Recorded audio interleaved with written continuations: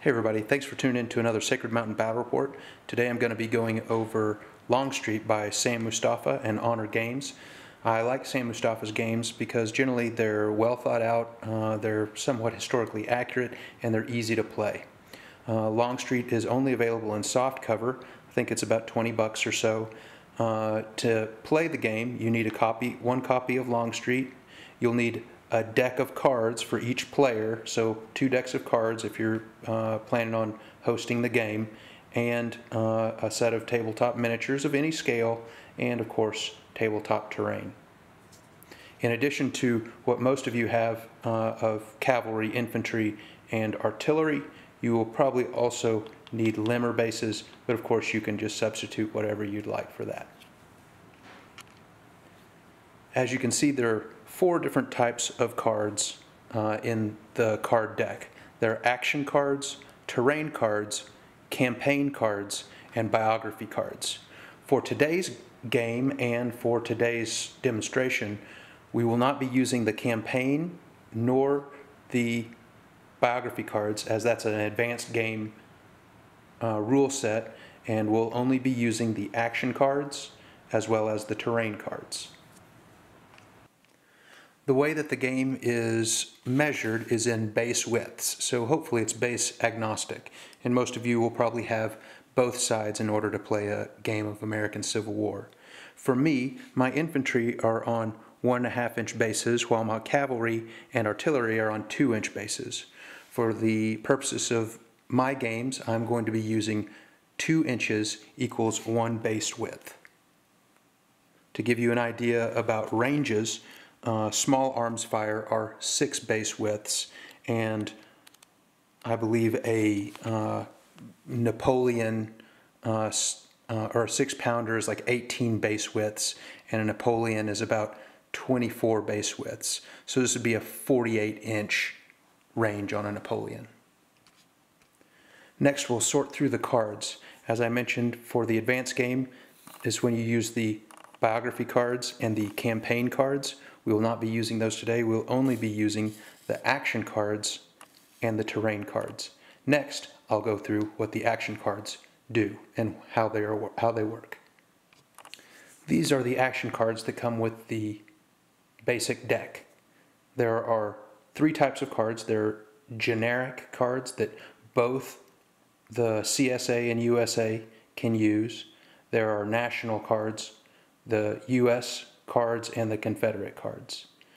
You'll note that some of the cards, especially the national cards, and also with the campaign cards that we're not using, will have dates noted in their bottom right corner, and that indicates whether or not that particular card can be used in your game that you're playing that day based on which year is being reenacted.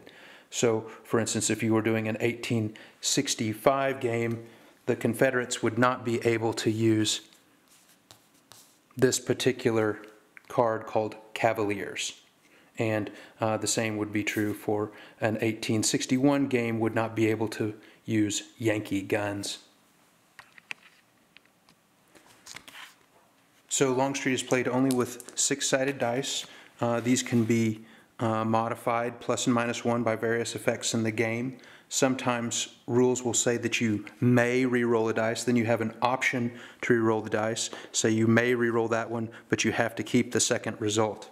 Other rules will say that you must re-roll the dice. In that circumstance, you have to re-roll the dice and must abide by the specific second result. Sometimes there's a tiebreaker that's required, and the person who's rolling the dice, or it doesn't matter which, but the person who's rolling the die will roll a single die for a tiebreaker. If the result is even, the person who rolled the dice wins. If the result is odd, the person who didn't roll the dice won. So the opposing player won that tiebreaker roll. To denote whether or not a unit has fired, you'll end up using a puff of cotton for that representation. So Longstreet is for fairly small battles. Each of your bases will represent 60 to 80 men, and an infantry unit will be represented by either 2 to 10 bases, so pretty big units. Same with cavalry. An unlimbered artillery gun represents a section of 2 cannons, and 2 guns is a battery of total of 4 guns. There are only 3 types of units. There's artillery, mounted units, and dismounted units. Dismounted units can include infantry as well as dismounted cavalry. So each unit will have a quality, both elan and experience. And it's suggested that to keep it historically accurate is that you label your units. For instance, this is the Missouri State Guard, by General Sterling Price, and I've labeled them as eager recruits. You can have some grizzled veterans like from the 2nd Maine that would have an elan of cautious veterans, and this will represent different values and modifiers in the game that we'll get to. Next, the book will talk about a little bit of what formations are legal and what are not. This front is considered a full rank. The second line is also considered a full rank. It goes through a couple illegal formations that are not allowed, and that would be when you have odd number of bases and you have them in 2 ranks. This type of formation would not be allowed, as the bases aren't lining up appropriately. In addition, it gives another type of illegal formation, and that is when the 2nd rank is not fully filled out and has an empty space at the 2nd rank. That would not be a full rank. You have to fill in the ranks before you're able to add another rank. There are 2 named formations. Of course, this is column, and this formation, of course, would be line. Note that in column, the leader was at the head of the formation, whereas in line, the leader is in the center of the formation. The author goes on to describe that skirmishers are considered, are somewhat abstracted in this just because of the size of the battles. I should also mention that a 4x6 table is just basically, for our game, is basically going to be 1 mile by 1.5 miles in size. So these are somewhat abstracted unit sizes. Next is how you would describe what's to the front and what's to the rear.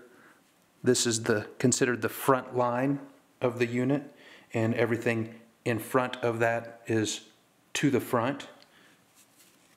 This is the flank line, and everything behind the front line and also into the rear is called to the flank, and anything that is directly behind is called directly to the rear. Similarly, anything directly in front is called directly to the front. Here is an example of measuring distances. In this circumstance, we have the Confederates here measuring a shot to the Union here. It's measured the closest tip to tip, and here we have 8 inches, and for my purposes, 2 inches is 1 base width, so this is 4 base widths distance. He also says that you can measure at any point during the game, whether it's your turn or not, unlike some tabletop war games. This is an example of a flanked attack, where the tip of the Union advance is touching the flank of the Confederate base. Messed up on the audio here and the video recording. Next you'll see a non-flanked unit that I'm setting up for. Here is an example of a Confederate line that is not flanked by the Union charge. They are in base-to-base contact, but the tip of the Union advance is not touching the flank line. The actual base-to-base contact is at the front right corner of this Confederate unit. And so at this time, the Confederate unit is not flanked. Okay, the next example in the book of movement, or for movement, is a bending column, when you're moving around a piece of terrain in column. So when you're moving around a piece of terrain, your column may bend around it like it's on a road or marching around a house or around a forest. You're touching tip to tip, your bases are touching tip to tip, and the bases that are not touching qualifying terrain, like these last two bases here in the march column, have to directly align with the base in front of it, as if it's marching along a road or something like that. The only other rule for marching in column is one thing that is not allowed, is here you have marching tip to tip, the front leader is facing this way, the second is facing this way, not quite 90 degrees. What you cannot do is have it at directly 90 degrees or more acute, and you can't have it like that as well, where the leader is facing this way, the second is facing this way, nor could you do a 90-degree turn like this, apparently, either. So here's an example of the ubiquitous wattle fencing in the United States at the time, and here we have a line that is bending. This is different than a column that is bending. This is a line that is bending, like a firing line, and it can bend around a stream or wattle fencing or something like that. And the book makes special note that this is one flank line, so anything coming in from this side is flanked, and this is a flank line, so anything coming in from this side is flanked. So flanked is based on your two end bases. Also, it notes that only dismounted units can form a bending line. Although cavalry can form a bending column, they cannot form a bending line. Here we see a unlimbered artillery base. And the same rules will apply: flank, front, rear. And then when the artillery is limbered, the limbered formation would, of course, look something like this. Those are the only two formations that are allowed for artillery: limbered and unlimbered. Limber bases are never placed in the broken box or never discarded. And even if you have multiple guns, like a 3-section battery, or there are, pretend like this is a third gun, you have 3 guns here that are unlimbered. Anytime that you limber, the whole unit will just have a limber and a single gun, and that's the limbered section. Now, another way you can do it if you don't have the little limber models is a snappy nappy, and you could probably just limber them with the 2 guns facing each other.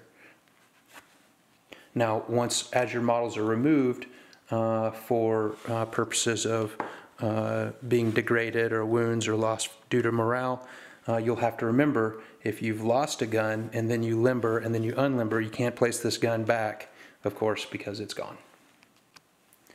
And recall that here, with these 2 guns, or 2 gun bases, each of these will represent an artillery section, and each base represents 2 guns.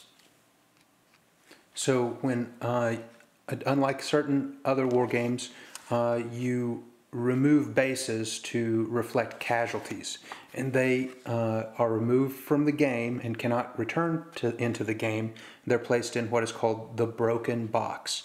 And after the game, if you're doing a campaign for the more advanced game, you can, perhaps those units or bases that have been removed are actually walking wounded and can return to the fight, or the unit can be completely degraded and that unit or that base could be killed.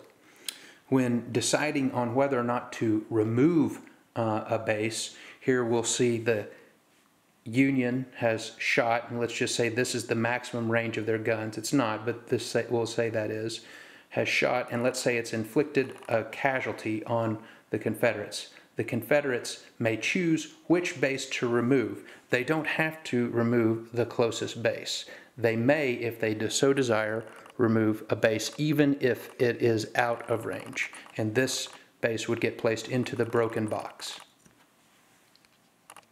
Next, the book talks about terrain and what is difficult and what is impassable. There's a small table here that you can decide which is difficult or impassable due to foot and mounted, and as well as artillery, and it goes through woods, swamp, stream, river, rocky ground, wall, and ford. And you'll notice that woods and walls are neither difficult nor impassable for foot or mounted units. Here's an example of difficult terrain. We have the Union in rocky ground or a swamp or something like that. It would be considered difficult terrain, and the Confederates not. You can see that they're in base-to-base contact, so the Confederates likely have charged in, or perhaps the Union has charged through the difficult terrain. Now they are in base-to-base contact. The Federal unit will suffer penalties for being in difficult terrain. However, since the Confederates are not in difficult terrain anywhere, they will suffer no penalty. Here we have some examples of linear cover as noted by the book. There are a few different types of linear cover, and they include hill crests and walls, as well as fences. In this example, hill crests and walls will give cover from either from fire of any kind if they are just beyond the hill crest that you see here.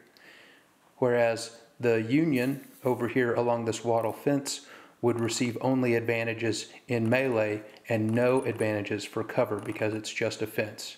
If this was, however, if this was like a stone wall, they would receive similar cover as the hill. Here's an example of obstructing terrain. Examples of obstructing terrain include woods, walls, standing crops, and hill crests. Here, the Confederates are firing into the Union troops. The maximum range of their small arms fire is 6 base widths, which is 12 inches out to here as for my convention. Right now, their Union would be within range, but there's this obscuring forest in the middle. They can still fire through this, provided that the Union troops are within 2 base widths, so that would be 4 inches. So from the back edge of the forest to the closest portion of this unit has to be within 4 inches or 2 base widths. Similarly, with obscuring features such as walls or standing crops, you can still only go for 2 base widths beyond.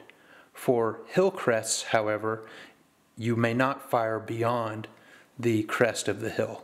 It is, you cannot see it at all. And here it gives an example of hill crests.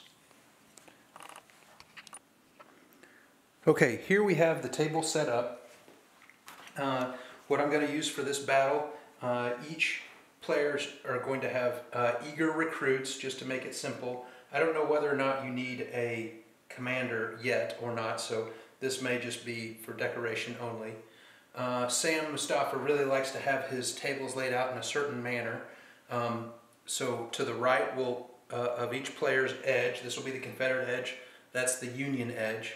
There'll be a deck of cards and then a discard pile, as well as cards that have been removed from the game. For our purposes, cards will be removed from the game if they're underneath the flags of the Confederates or the Union.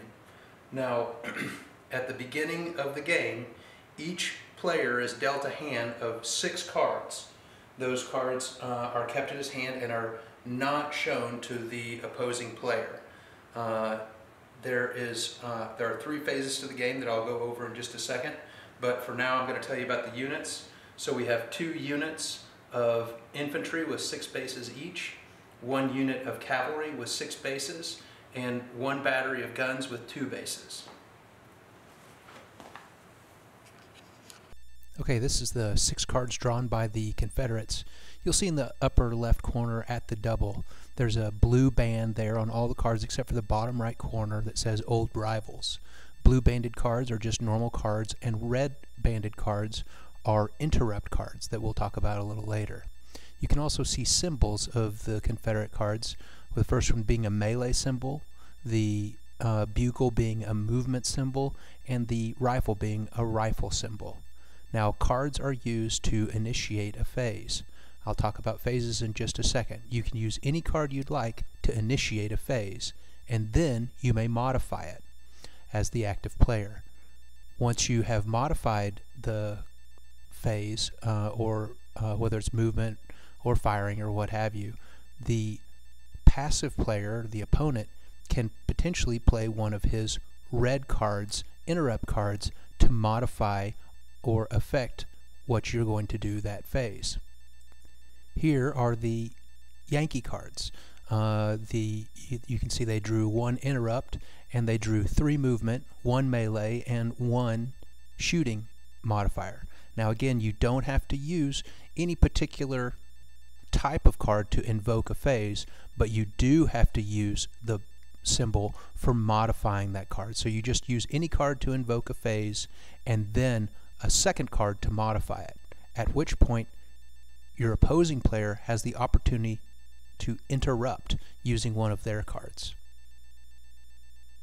Also note on those cards is a number in the upper left-hand corner. Those are the morale value of the card. What you can do with that is play those cards as the passive player to mitigate damage done by your opponent. You can play those cards to remove, for example, all that's seen in these bottom 3 are 1. You can remove 1 hit from ranged or melee attacks. It removes a hit, but not a damage. The game is played in basically 4 phases, starting with the option to reshuffle. You'll reshuffle your cards when your deck is empty. You don't have an option. You must reshuffle at that time. And when you reshuffle, the top 6 cards are removed from the game, completely removed from the game, and then you deal yourself 6 cards. You may never discard a card to draw up to a maximum hand. You keep the cards that you're dealt with unless you opt to reshuffle, that I'll discuss later. Then you have the option to invoke a fire phase, and the opposing player could potentially interrupt if you decide to modify it, or if you don't decide to modify it. And then you have 1 command choice: movement, combat, or you can pass. Finally, the status phase will be used, and you'll decide whether or not to redraw and check for victory. So in the first step of your turn, you decide whether or not you are going to reshuffle. If you have no cards remaining in your action deck off to the right hand side, you have to reshuffle.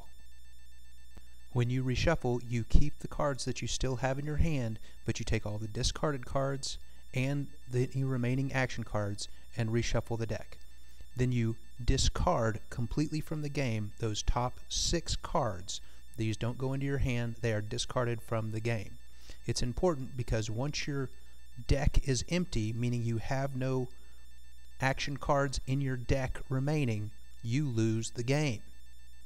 Losing those 6 cards every time you reshuffle is referred to as the reshuffling penalty, and as you can see, you'll pay a steep price for reshuffling your cards to get those good ones. Also, cards will be discarded if you use an interrupt to actually interrupt rather than invoking a phase. So if you interrupt your opponent with an interrupt card, it is also removed from the game. You may never voluntarily discard a card.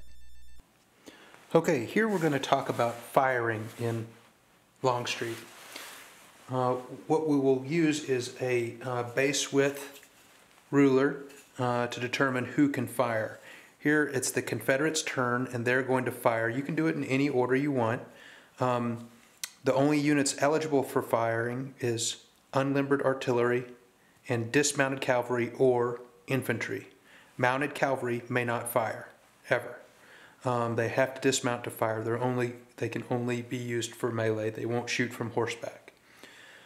In this example, we're going to go from right to left, starting with the artillery. We're just going to call this a Napoleon, and this would normally hit because it's in canister range, which is 6 base widths or less. Here you have a base width going through. it's going to, the Napoleon will hit on a 4+ with a modifiers to hit versus a dense target, no, versus cover, no. So no modifiers. The Napoleon would need a 4 or higher to hit. And recall that this is 2 guns, so it rolls 2 dice. Here the infantry is also going to fire. This base is not obscured. This base is not obscured. However, this base is slightly obscured by the cavalry here. And so this base may not fire. It gets 2 shots. And small arms fire, if it's a recruit level, it hits on a 5-up. It does not have dense cover, and the shooter is not in difficult terrain.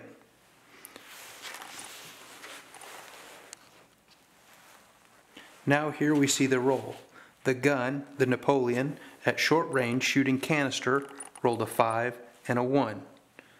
The 5 scores a hit. The 1 always misses.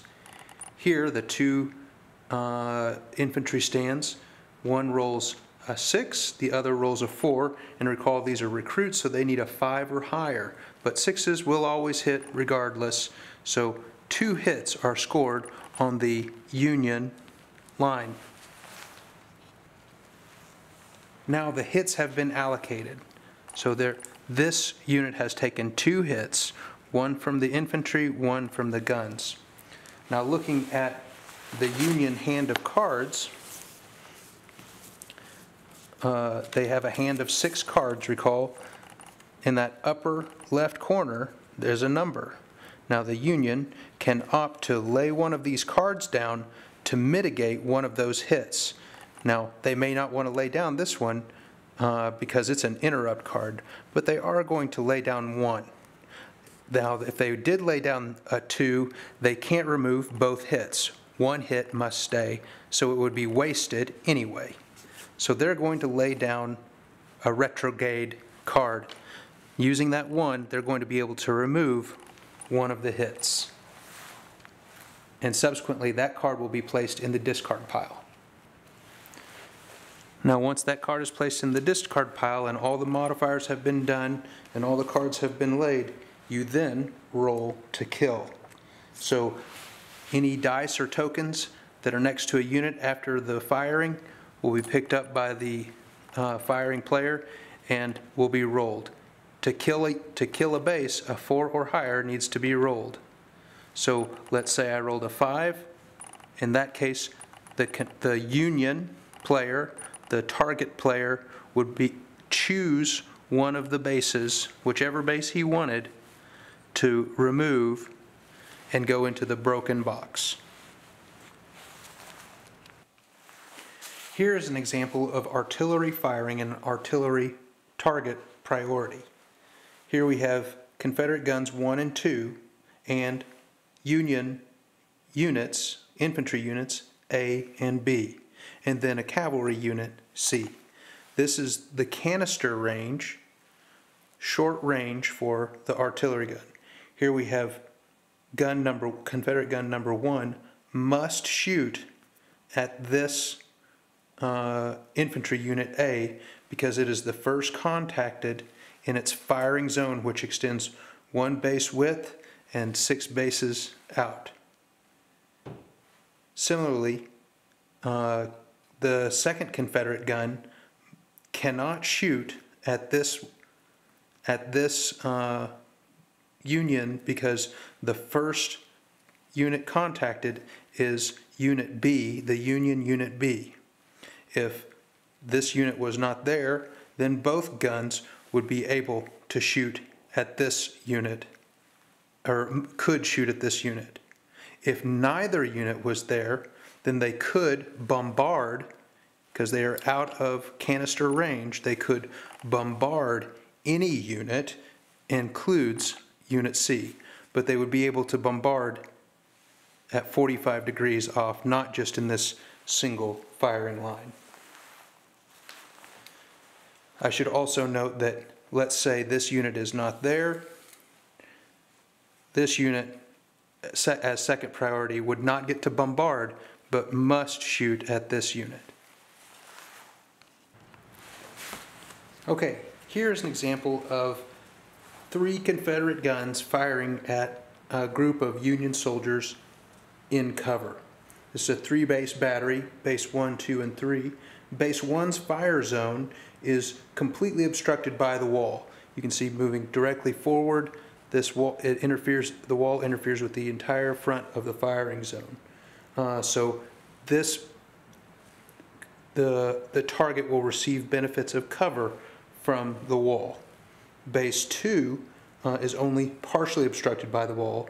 That means that its fire would penetrate only another 2 base widths beyond. So if the unit was a little further back, for instance, if the unit was only, well, if the wall was closer, like this, I should say, if the wall was closer like that and still only partially in this cannon's way, and if it was here, that's 2 base widths beyond, although it's still within canister range, it cannot penetrate beyond 2 base widths like we discussed earlier. But the wall is here for now. Base 3's fire zone reaches the target entirely in the open, and so no bonus would be allowed, no cover bonus would be allowed for it. Now back to base 2.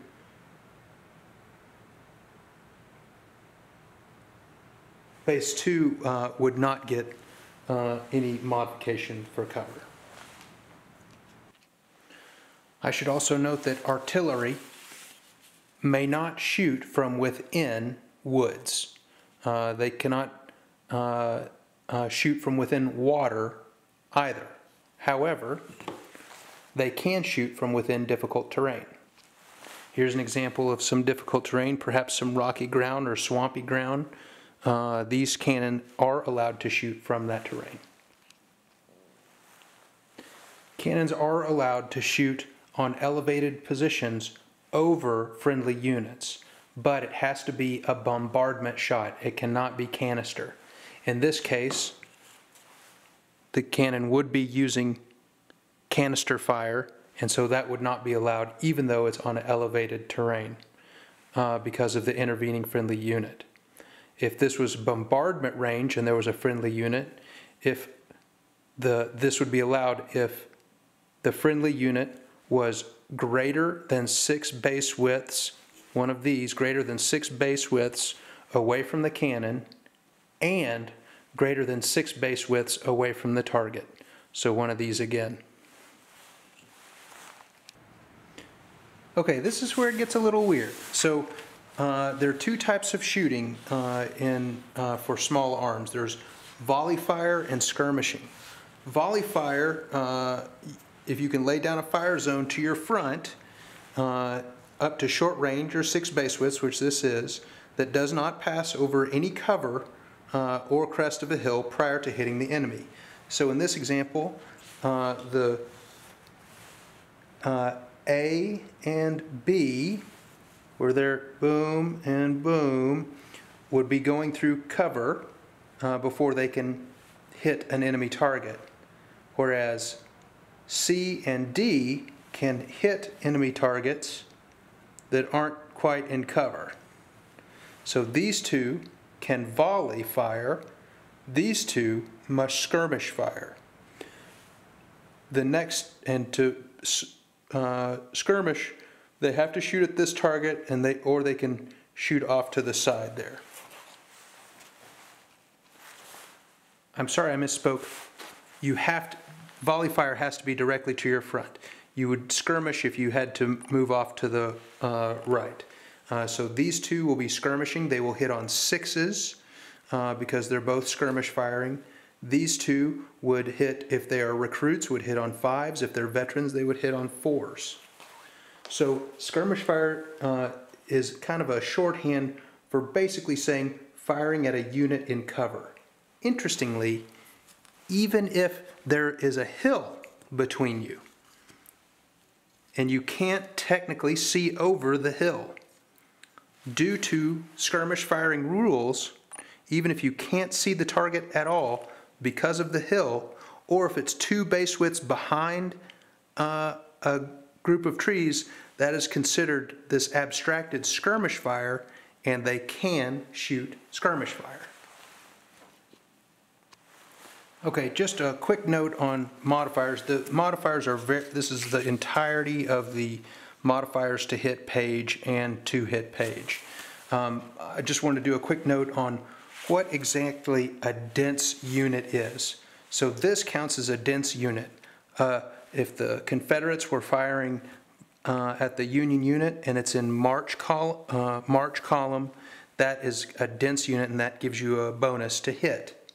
In addition, if you are enfilading a target, that also gives you that dense target bonus. And to enfilade a target, all you have to do is be behind its front rank. So here they are a dense target, so they're all the Union are facing this way.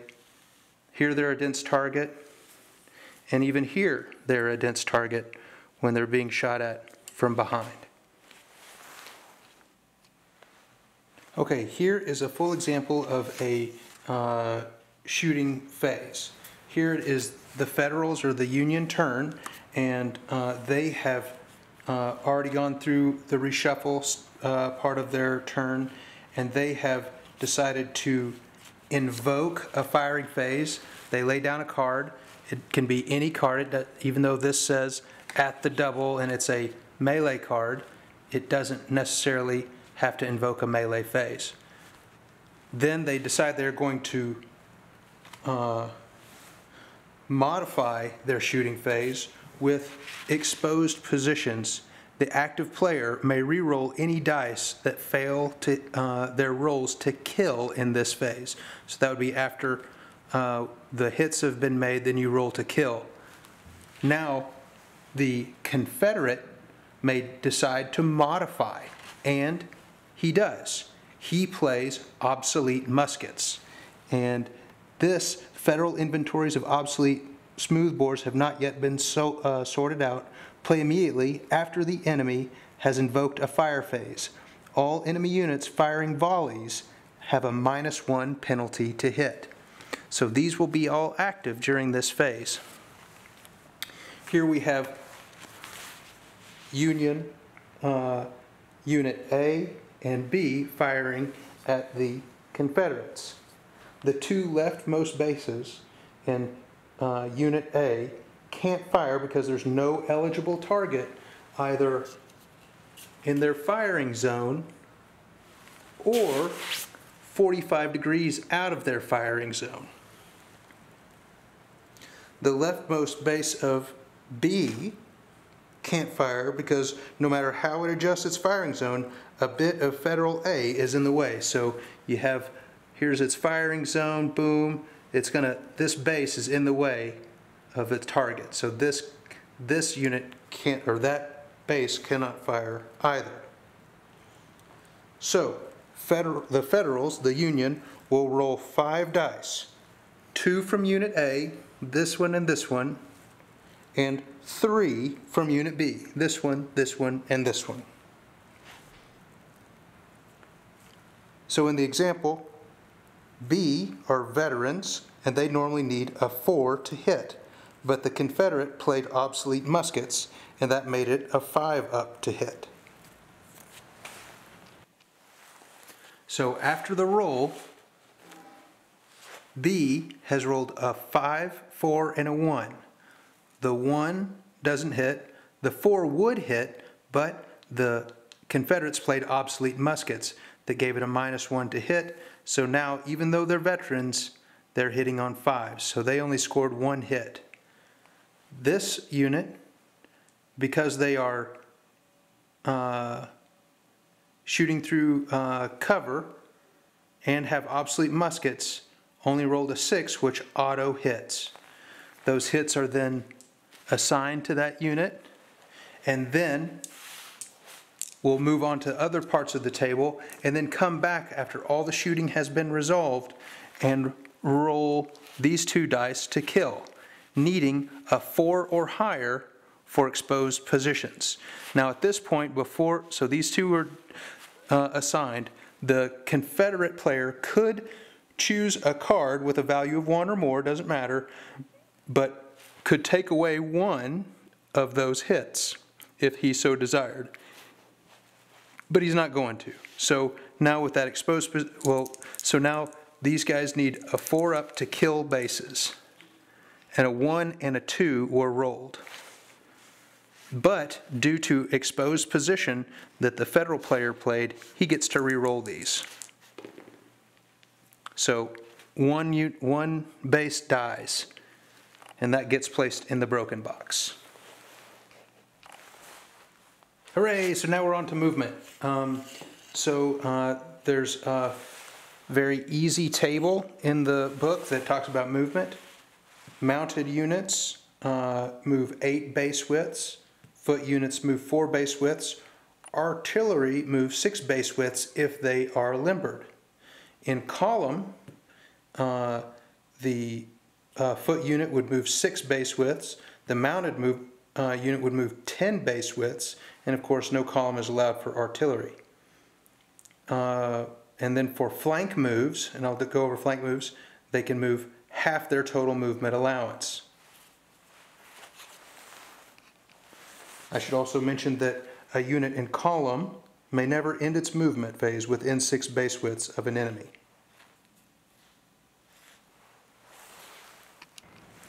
Now, a word on disorder.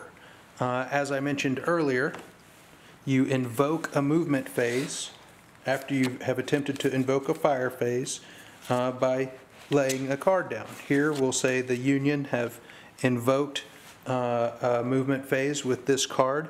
This card is not a modifying card, so they've invoked a movement phase.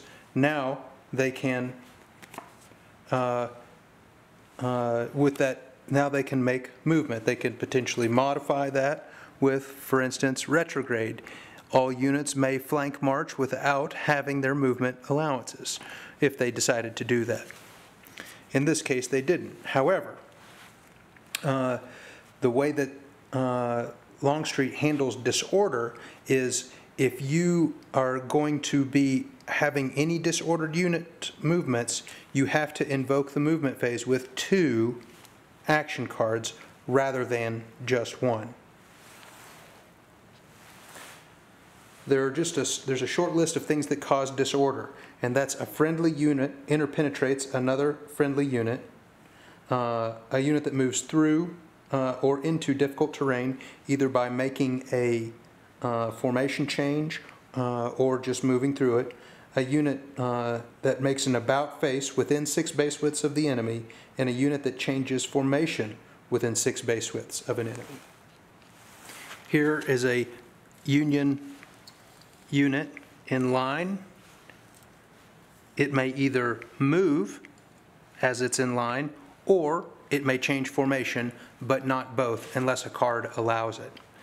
We talked earlier about bent lines, where you would be up against a wattle fence, for example. This unit cannot move. It must first change formation to a straight line before it can move, unless a card allows it to do otherwise, and I believe that card's called move out. A unit in march formation, however, would be able to make moves and bend around terrain without having a formation change, for example, here.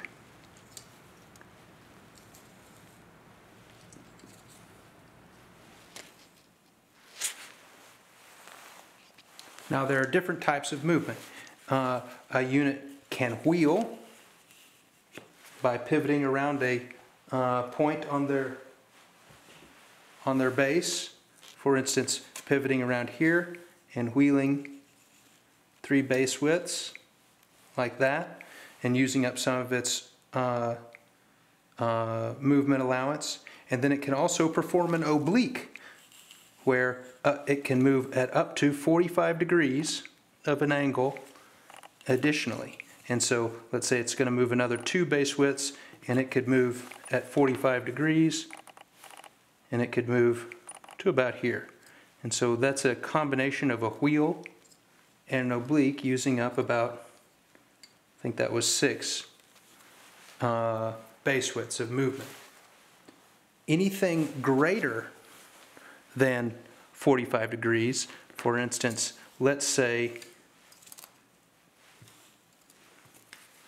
instead of moving in an oblique fashion this way, it wants to go more oblique in that direction. This is what is called a flank march, and that it can only do with half the number of movement points it has.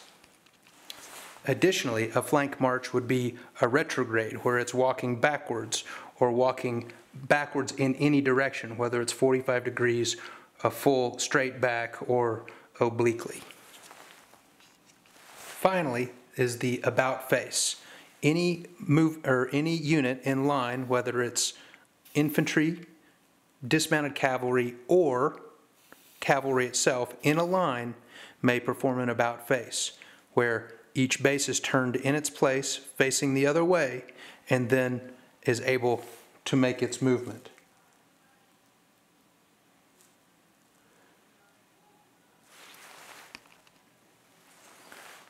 So if you did that within 6 base widths of an enemy, that would cause disorder. You would have to pay 2 cards to do that. In addition, you can move just your normal movement, and you can subsequently, after you about face, you can wheel like we talked about, or you can do an oblique movement as well. Here's an example of changing formation. There you can do a left or right face formation change. Here we're going to do a left face, so you would take your leftmost facing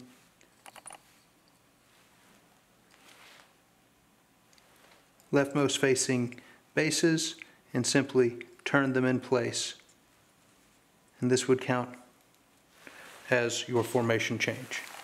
Similar for right face.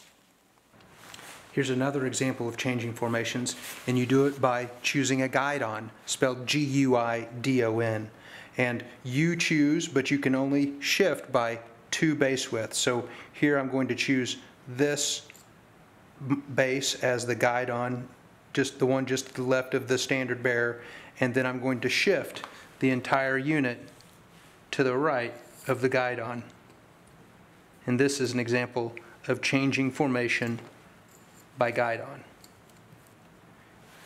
In addition, you could potentially change the formation by guidon to potentially redeploy the entire unit within a wall, for example. This is a good example of why you might want to do that, is you choose this unit as your guidon, and then you're able to get that entire unit, except for part of this base, behind a wall. And we've discussed this kind of in the converse situation. You can change deployment by, or change formation by deploying, for instance, deploying along a bent line, and that would count as a change of formation as well. Here's another example of changing formations by guidon that ends up in difficult terrain.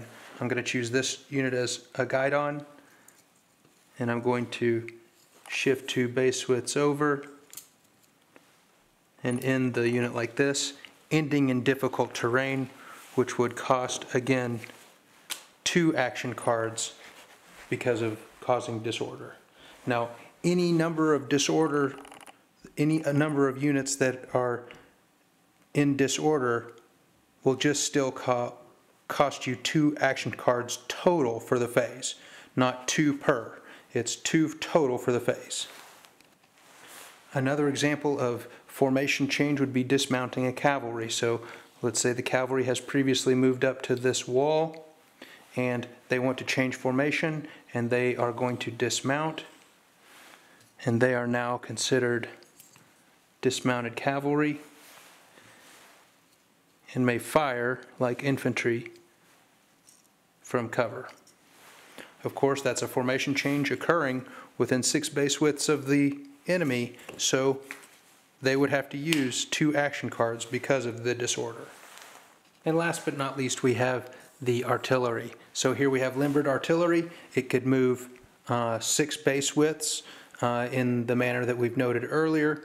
An unlimbered artillery could potentially prolong, where that's moved by hand rather than limbering. It can move 1 base width. And of course, changing formation within 6 base widths would cause disorder. All right, we're moving on to the charge phase. So to perform a charge, you first have to, of course, activate the charge phase with an action card, and then you could potentially modify that action card with a charge action card. I don't have any right here, but it would be a face-up modifier with a cross sabers icon. Then, of course, the opposing player would potentially have the ability to modify that with an action card of their own. One of the first things you have to do is check the eligibility of someone being able to charge. Here we have examples of people who cannot charge. An infantry unit cannot charge a cavalry unit. An artillery unit cannot charge either infantry or cavalry. The artillery unit may not charge at all. A non-linear unit may not charge, so a broken line formation may not charge. A cavalry unit may not charge anyone if it has to go through woods, or if at the end of the charge phase, or at the end of the movement, the cavalry unit's base would be within woods. Okay, here we have the Confederates starting a charge move. Now, the rules state that you have to charge the closest legal target. So this is a legal target and this is a legal target, but this unit is closer. You generally have to charge straight forward. However, you are also allowed to wheel as a part of the wheel, or oblique as a part of the charge move. So in this case, the Confederates could potentially wheel to turn around this unit and then continue the charge and make the charge movement. Here's the point of first contact, which will determine who fights. The caveat to this is that also a illegal charge would be if there was intervening difficult terrain. So this would now make this an illegal target of the charge and would have to charge through this, or charge to this unit. If there's a complication, you have to invoke the charge phase with 2 cards. Here we have a Confederate unit that has charged the Union Unit B and is also engaged with the Union Unit A. The Confederate unit stopped at the moment of contact, but because the Confederates are still within 1 base width of this other unit, they are considered engaged with this unit as well. Here's a similar example. The Confederates have charged into the Union Unit A, and B is facing the other way. B is facing this way. Although the Confederate unit is engaged with this unit, and it would be engaged if it was flanked and in base to base, neither unit is flanked because he is only engaged with the Union unit. However, if this unit was turned around, this unit would be flank charged, but this unit would still only be engaged.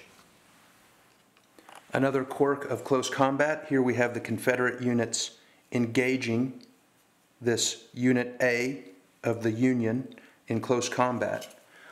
Although this Union B is within 1 base width, this unit is not engaged because at least 1 base of the Confederates must be able to draw a line from each corner of its base to within one base width to be engaged with the Union unit. So here, from this corner, would pass through this unit A before it contacted the Union unit B. Therefore, this unit is not engaged. However, if it was like this unit, both units would be engaged because a line could be drawn without obstruction within one base width to this unit. Here, both units are engaged. Here, they are not.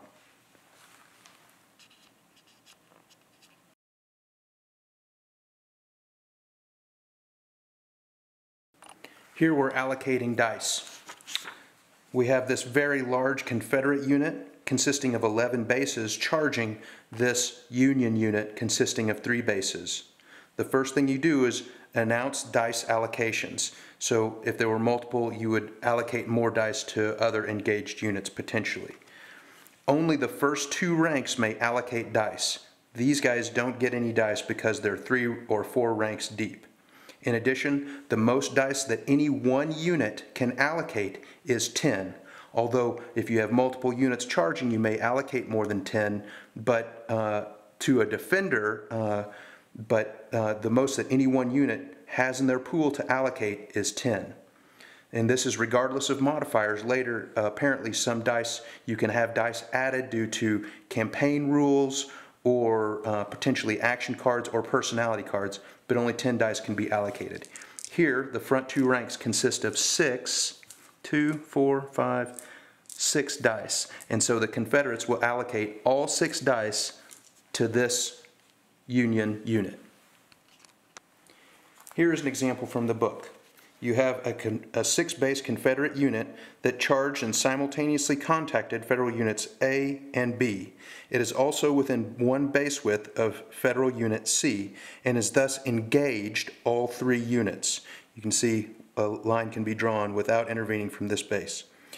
The Confederate player can allocate dice based on certain limitations. Federal unit A occupies only 1 file of his front, but is in enemy contact, so he can't give it just 1 die if he is eligible to allocate more.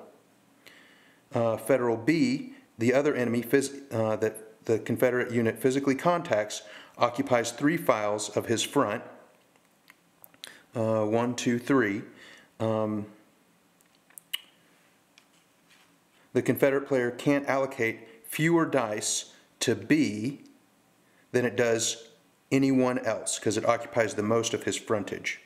Federal unit C is engaged but not in contact and occupies less than half the attacker's front, thus only marginally engaged.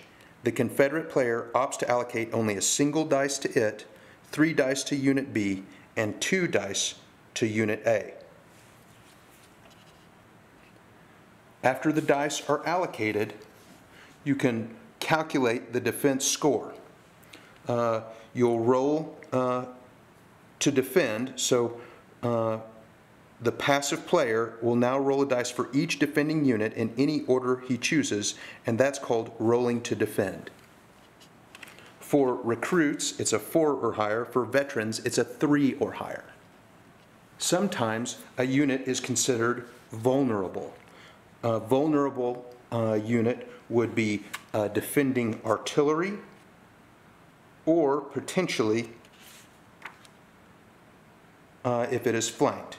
Limbered artillery have a little bit of special ability to escape if needed, and we'll go over to that in a second. First, we're going to do the defender's dice and calculate the defense score. So when you're rolling to defend, you base your defense roll on the target. As the passive player, you're the target. The Union is the target. You base that defense roll on their experience. So they're either veterans, recruits, and they have a special modifier if they are vulnerable. Vulnerable, like we discussed with artillery or somebody that's flanked, would be considered vulnerable, and they only hit on 6s. Recruits, like I said earlier, will hit on 4s. Veterans will hit on 3s. There's also a difficult terrain modifier of -1 to that score.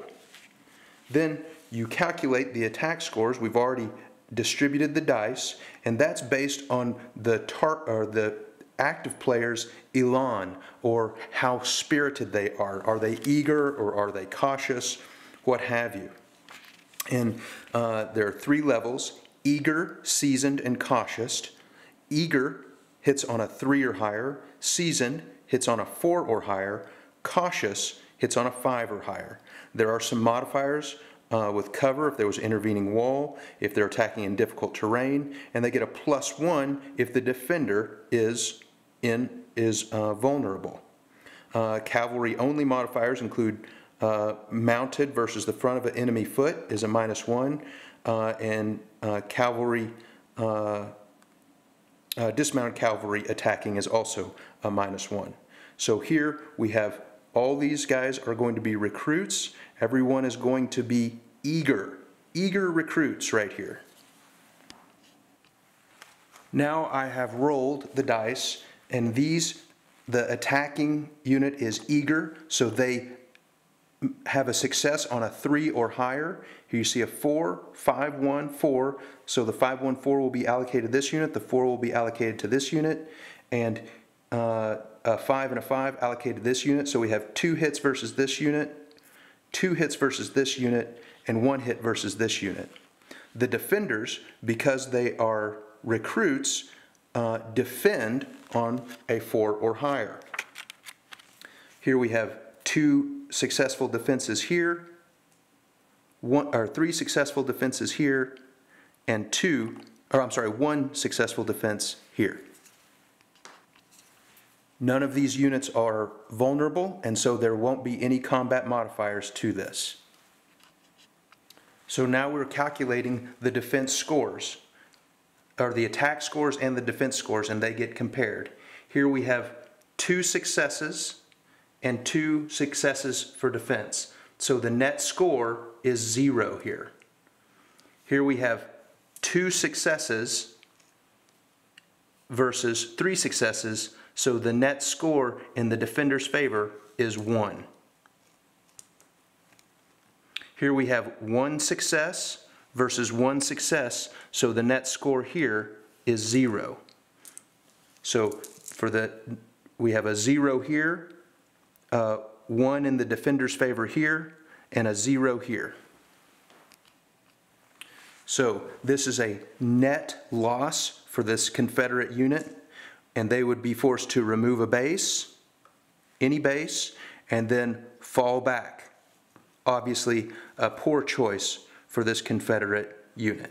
We'll be discussing fallback moves in just a moment after I do one more multi-combat scenario from the book. Here is an example of multi-unit combat resolution.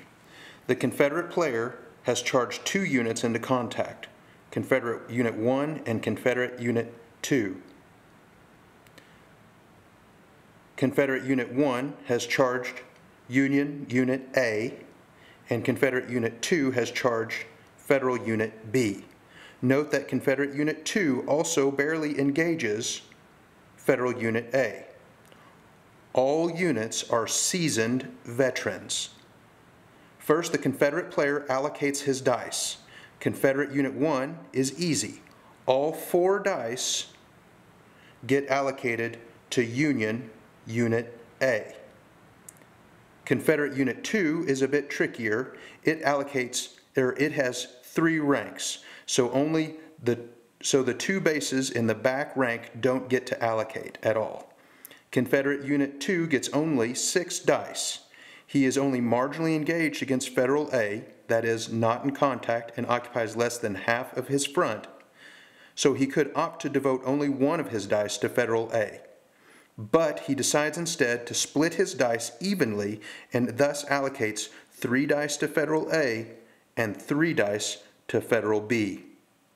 Had the Confederate player charge Federal B just a little bit more to the right, he could have been able to concentrate all of his strength versus Federal B, As it turns out, a total of 7 Confederate dice, 3 plus 4, will be rolled against Union A, and only 3 dice versus Union B. Here is after the dice is rolled. Recall that these are all seasoned veterans. The Federal player calculates his defense scores. For Unit A, he rolls 6 dice, and he needs, because they're a veteran unit, they need 3 or higher. His scores succeed on a 3-up, and he rolls and only gets 1 3. The rest are fails at 2 or below. Unit B also rolls 4 dice, and fortunately for him, he rolls all 3 or higher. Then the Confederate player now rolls his dice. He is a seasoned veteran as well, but because he is seasoned and not eager, he has to hit on a 4 or higher. Recall that there were 7 dice allocated to Federal Unit A. This unit got 2 hits on a 4 or higher, and this unit out of 3 got 2 hits out of a 4 or higher, bringing the total attack score on Federal Unit A to 4 and a defense score of 1. On Federal Unit B, the defense score is 4, and the Confederate unit was only able to get 2 out of 3, and so the attack score is 2. So, Federal A has lost combat by a difference of 3. 4 minus 1 is 3.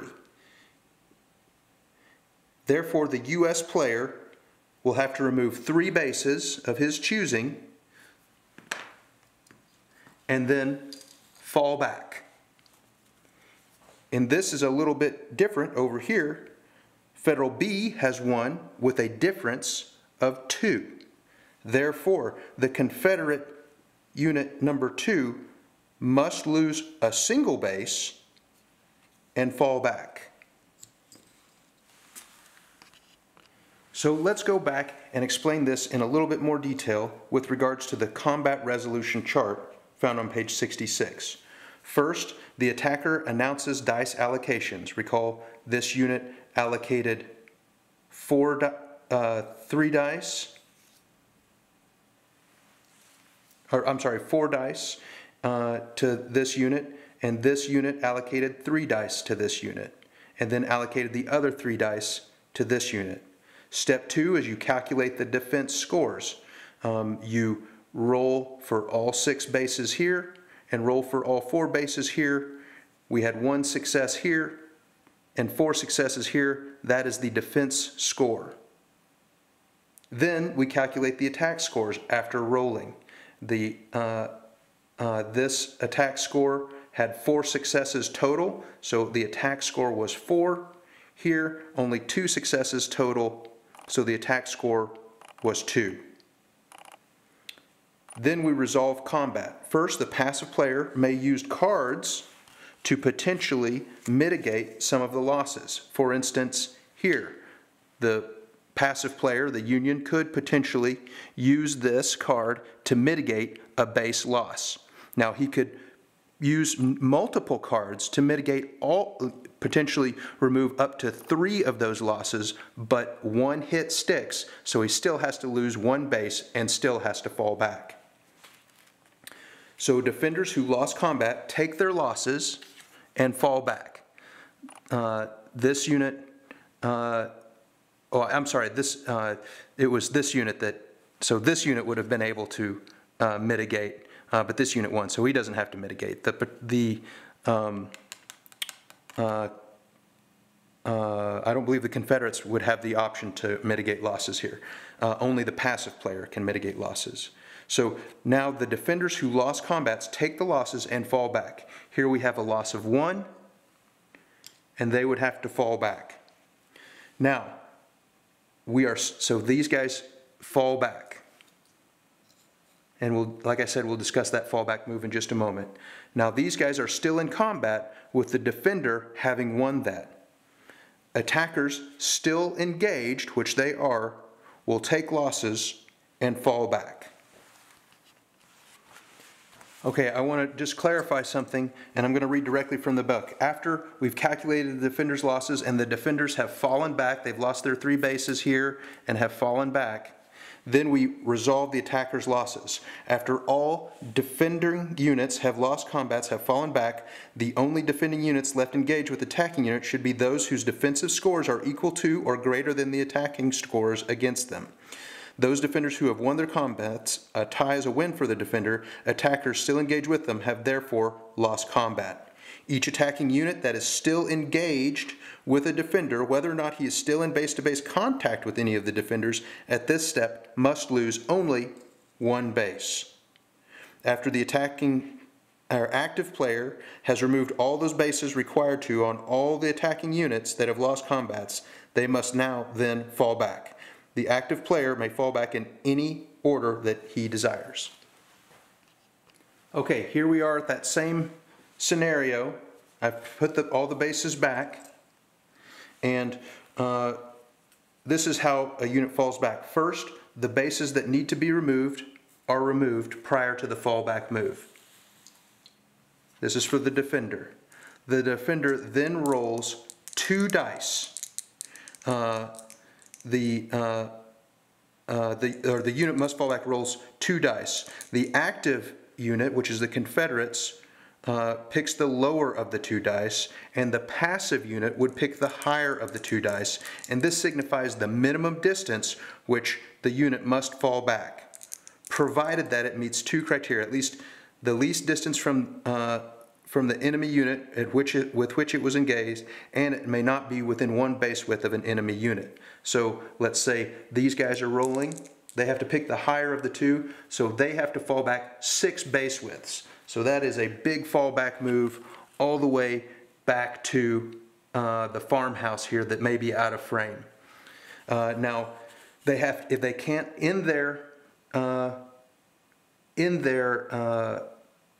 fallback move over a friendly unit, and they have to continue to fall back until they cannot. If they have to fall back through difficult terrain, they have to lose another base each time that happens. And 6 base widths is the minimum, so it can't be less than 6 base widths. So they would have to continue falling back until they were not in difficult terrain. Alternatively, you can choose to discard a card from your hand and avoid losing that base. Either player may do so. So here, the Confederate or active player, so these guys have to fall back, and they will end in the same formation, and they have to fall back over 6 because of this forest that is maybe just off the viewing screen. And now the Confederates would roll, and they would roll, double 6s. Let's say they rolled a 4 and a 6. They would only have to fall back 4 base widths and end in the same formation. Similarly, if they fell back through terrain, they would have to end that on the outside of difficult terrain, and they would lose a base again or have to discard a card. Okay, here's another example from the book. This is a multiple combat where Confederate Unit 1 has charged a artillery battery, a Union artillery battery, and is also in base-to-base contact and is also engaged this unit in a broken line at a wall. Here we have the defense and attack scores, the attack scores in red, the defense scores, the attack scores in red, and the defense scores in green. Confederate Unit 1 has charged and contacted the Federal Unit artillery battery and also engaged this Federal infantry. Confederate Unit 2 over here was not involved in the combats. The artillery lost by a difference of 2. Well, that should be a 4, I think, actually. They lost by a difference of 2 here, and let's put this at a 4. Lost by a difference of 2. And the Federal player used a card here to mitigate one of those losses, but he still must lose 1 base here.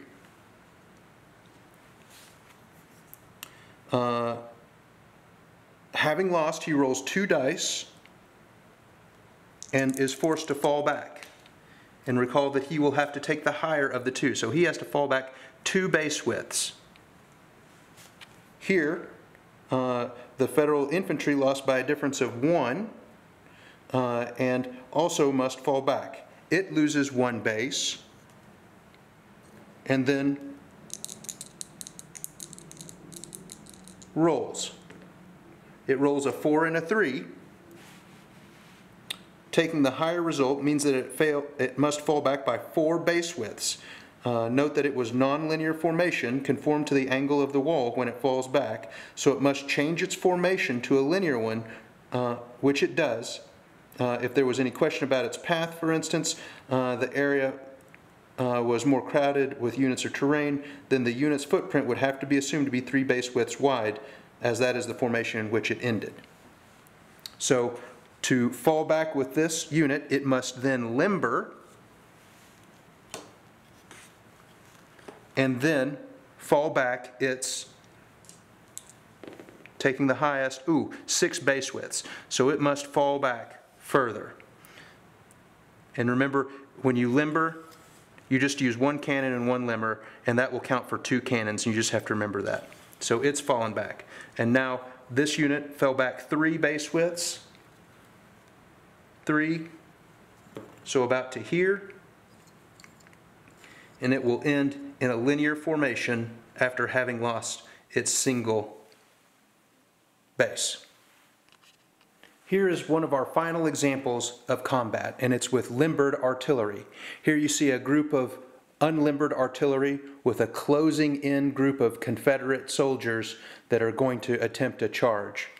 Now, the Union player decides on his previous turn, when he's the active player, he's going to decide these guys are just a little too close, or the rest of the army's a little too close, and he's going to go ahead and limber this artillery.